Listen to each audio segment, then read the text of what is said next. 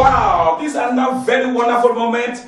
Easter Monday, and it's a special Monday for everyone, throughout the world, because everywhere throughout the world there's celebration, there's public holidays. Everyone is going to make some kind of a celebration because of a truth: the Lord Jesus rose again from the dead. I started the message last week. I titled "My Father Owns the Land." I couldn't finish because I wasn't going to hurry through that message. It's important that you, as a child of God, you as a minister of the gospel, and you that is following Jesus Christ, must know you are joint heirs with Christ, and you ought to enjoy what Christ has paid for, and that is for you. And that's why I've come again to continue with that message I started, that has to be completed tonight. Don't go away. I'm taking you straight to the message, even as we continue, this episode, to talk about the topic I titled "My Father Owns the." Your father owns the land. Don't go away.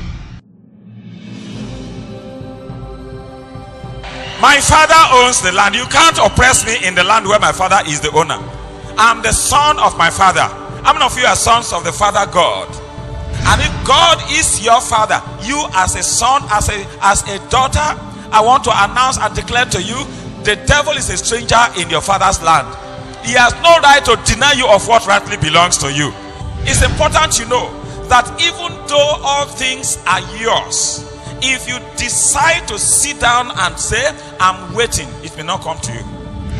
Sometimes, some people may want you to say, you people, one of the fruit of the Spirit is patience, gentleness. Yes, you apply it at the proper place. You can't be patient with all the barrenness and all the frustrations and the delay and disappointment. And so you must be active. You can't be passive. You must be committed. You can't be just stay like as if there's nothing for you, or that it will just come your way.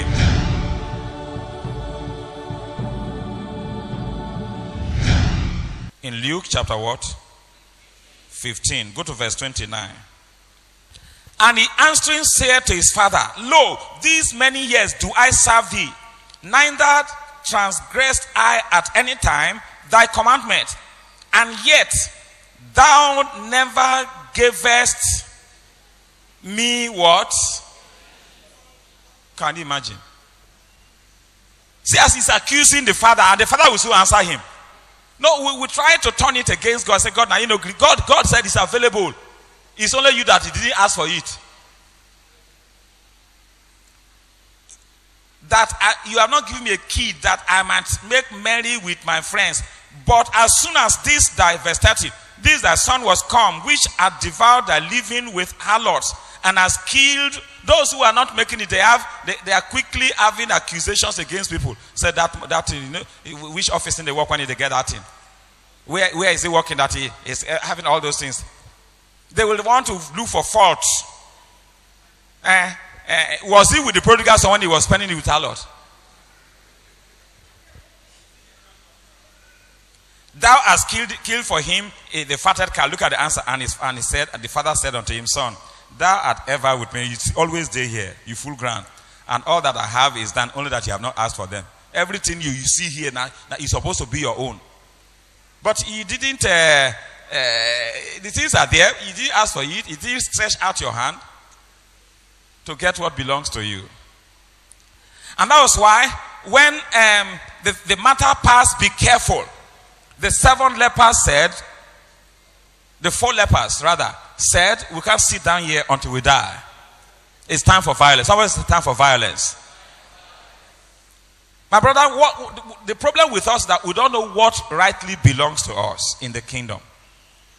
Some of us, we are going about like as if, there's nothing that's actually made available for us. For example, now, if you look at Luke chapter 10, verse 19, he said, Luke chapter 10, verse 19, he says, "Behold, I give unto you power." Stop right there. Behold, I give unto you what? So power belongs to you. The passage we read from Psalm 112 verse 3, "Wealth and riches shall be in his house." So it's available for you. That is your right. Being a heir, being a child of God, Your Father who owns everything is not for him to enjoy. Those things are not for him to enjoy. He has nothing to do with those things. He says, the silver is mine, the gold is mine, and I know the cattle in the 1,000 hills. If I needed anything, I won't ask you. It is that they are for you to freely enjoy. When you look at the scriptures, the Bible says, the inhabitants shall not say, I am sick. So health is for you. The Bible declared, there shall nothing cast their young, nor be barren in the land. So fruitfulness, children, for you. When you look at the scriptures, the Bible further declares, and scriptures cannot be broken, that all nations shall call you blessed. You cannot say you want to travel abroad and they turn you back. As you are going to there is a single, say, come and get your visa. I don't know whether the person is here. Those things are there. And so, you must know what rightly belongs to you. The prodigal son knew this, and he made his demand, and the father gave him. The other son didn't ask, because the law of the kingdom says, ask, it shall be given you. We're trying to say that Solomon, he had an open check. Your check is opener than Solomon's check. If there's anything like that. No, you can put it in your dictionary at the other part of the dictionary. Just open, opener, openest. Eh? Yes. So you see that Solomon, God asked him, ask what you need. I will give you. Solomon asked. Then he said, Solomon had opportunity. God gave you open check. God, and that time there was no grace. Your own open check plus grace. Because he will give you, that's why Apostle Paul now came to tell us that our own is more opener than Solomon's own. He will give you exceedingly abundantly above all that you ask or think. Don't you see? So if you are where you are, it's not God that has kept you there. We are trying to give a wrong impression about God. Go for what rightly belongs to you, and God will give you. He said, concerning the works of my hands, command ye me. That's the scriptures. Your Father owns everything. Brothers and sisters, healing belongs to you. Power belongs to you. Wealth and riches belong to you. You belong to the top. You belong to the high table. You belong to the place where men should celebrate you. You are to be fruitful. You must go for this. Not that these things are just there. You must go for this, like the lepers did in 2 Kings chapter 3. Let me show you from 2 Kings chapter 3 before I round up. Chapter 7 rather. See what the Bible says. I read from verse 3. And there were 4 leprous men at the entering in of the gate. And they said one to another, why sit we here until we die? God's command is do something. Go. Is somebody getting me? And you are sitting down, complaining. You are doing nothing, complaining. You are not making contacts, but you are complaining. Why sit we here still until we die? Verse 4. If we say we will enter into the city, then the famine is in the city, and we shall die there. If we sit still here, we die also. Now therefore come, let us fall unto the host of the Syrians. If they save us alive, we shall live. If they kill us, we shall but die. And they arose up in the twilight to go unto the camp of the Syrians. And when they were come to the utmost parts of the camp of Syria, behold, there was no man there. For the Lord had made the host of the Syrians to hear a noise of chariots. God is preparing a ground for you that you have never taken over. Amen.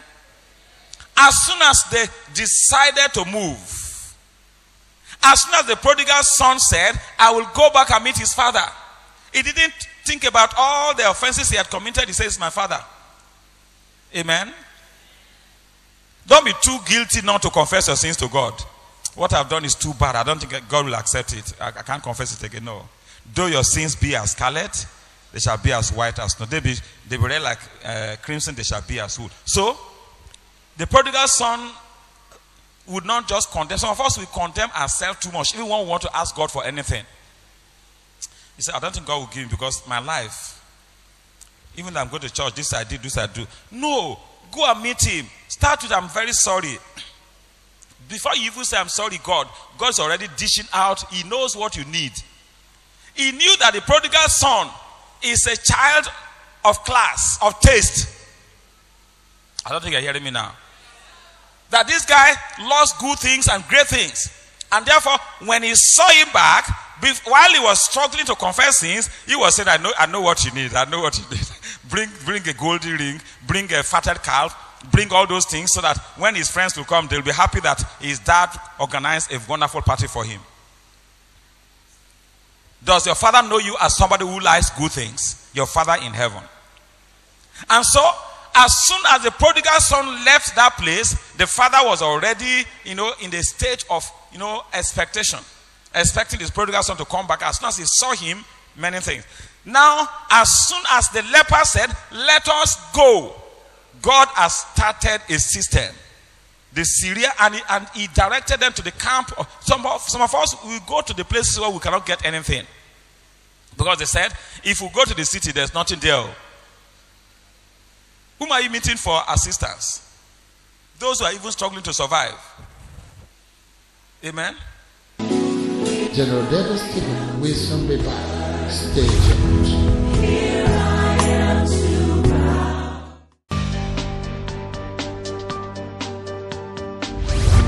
Take your step. If you become bold, Holy Ghost will take over.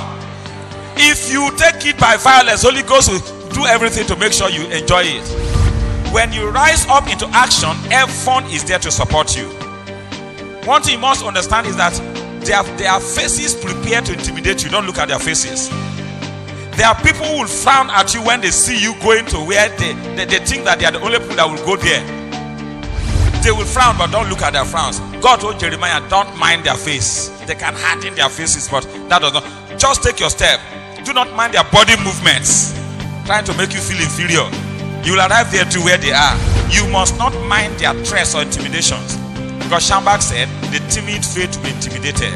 Your father owns all these things and they all belong. He has given them to us to freely enjoy.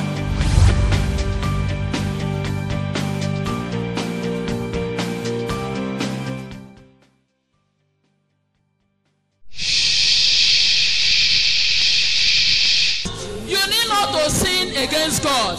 Because God is taking us a land that is flowing with milk and honey. If you are ready to go up in life, accept the suffering of Christ so that you will go up in life. I will prophesy, I will say good things, but you need to hear the truth. This is your year of breakthrough. This is your year of breakthrough. It is your year of blessing. It is your year of favor. It is your year of marching out. In the name of Jesus. Where do you have that case? Is it in your family? God will treat your case. Where do you have that case? Is it in your office? God is going to treat your case in less than no time.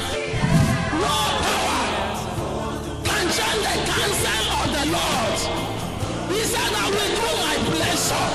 Are you testing this morning? God has water for you. Are you in need of water? God has water. Are you in need of money? He has money for you. Are you in hunger? There is food.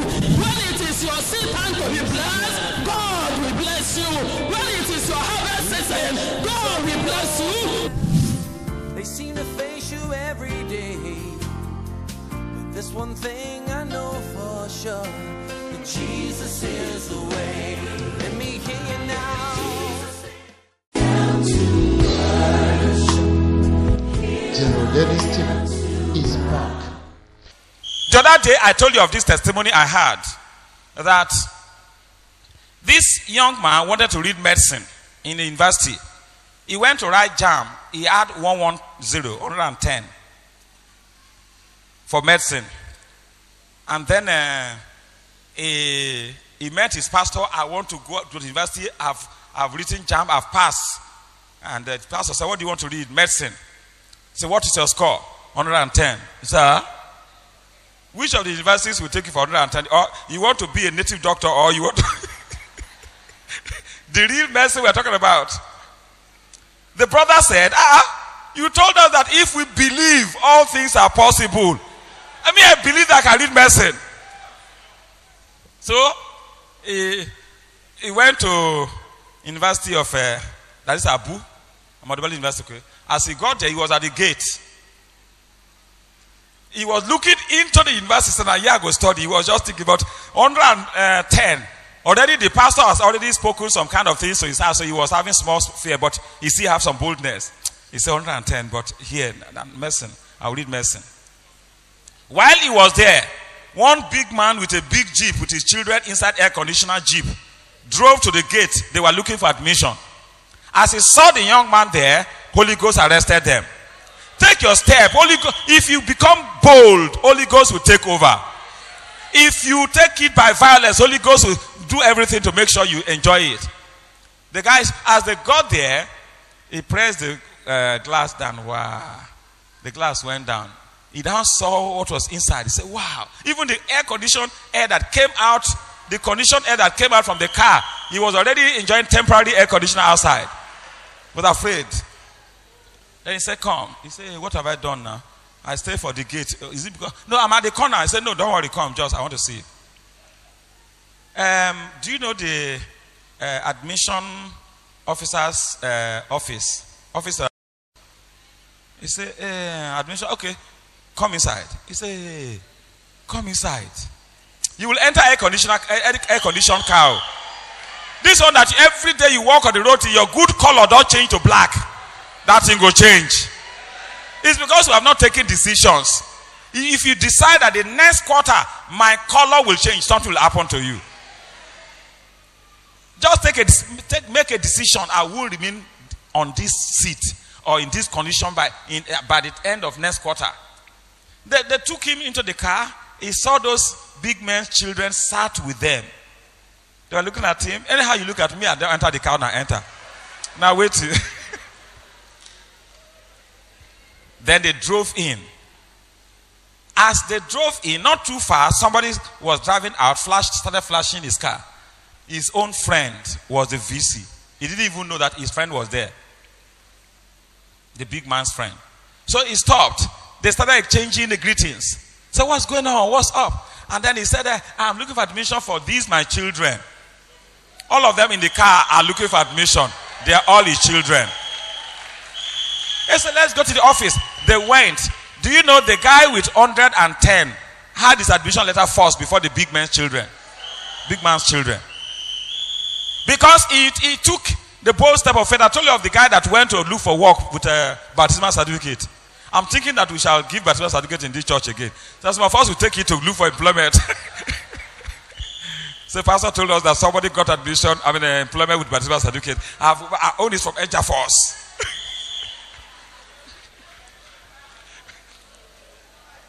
They won't turn you back in the name of Jesus. God opened the door for him.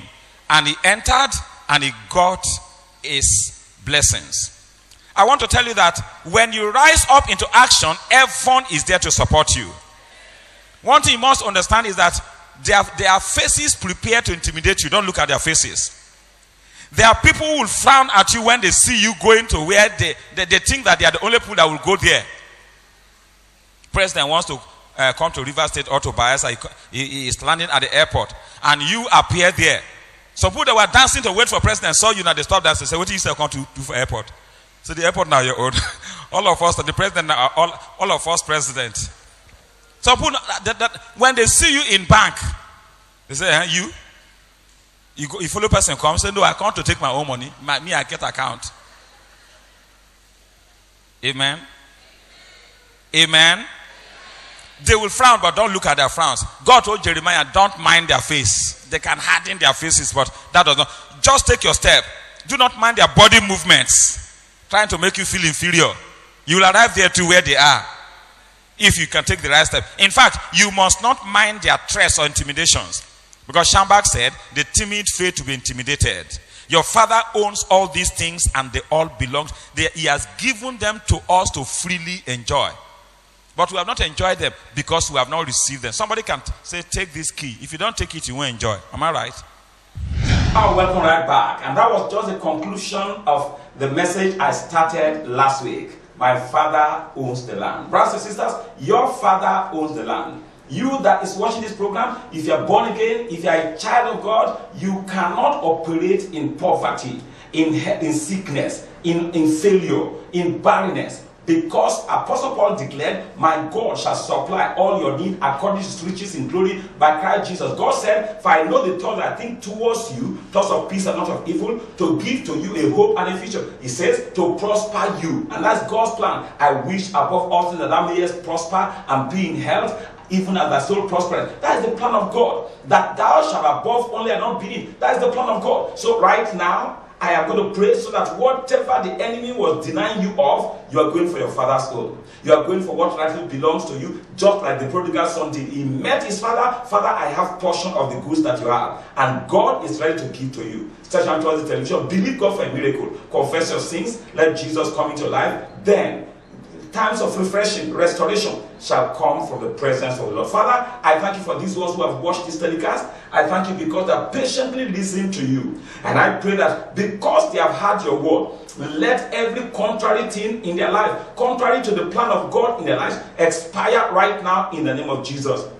I come against the sponsors of sickness. I come against the sponsors of poverty. I come against the sponsors of barrenness. I come against the sponsors of failure, working against these people, against the plan of God. I conquer those wicked forces and I cast them out of their lives in the name of Jesus. I loose you from the chains of barrenness, from the chains of poverty, from the chains of frustration and failure. I declare freedom for you that you might enjoy what your Father has provided for you in the name of Jesus. Receive your breakthrough and possess your possession that will bring glory to God. Thank you, Father, because I know you've answered. In Jesus' mighty name I've prayed. Amen and amen. So give praise to God because our Father owns the land and we cannot suffer in his land. Till next week, I'm Jordan Stephen. Remain in your blessings. Everywhere I look, there's fear around. Many minds are fainting. If you want to give your life to Jesus and be saved, please say this prayer and believe. Almighty God, I have been a sinner.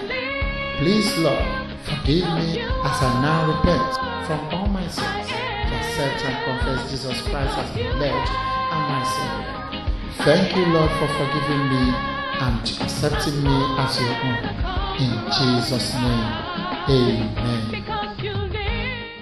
Worship with us at Liberation Power Ministries, number 82 Elaprawa Road, off Ada George Road, mile 4 Port Harcourt, or call 003-310-7866. Email us at edgefirst@yahoo.com. He will be here again next week for another moment of freedom.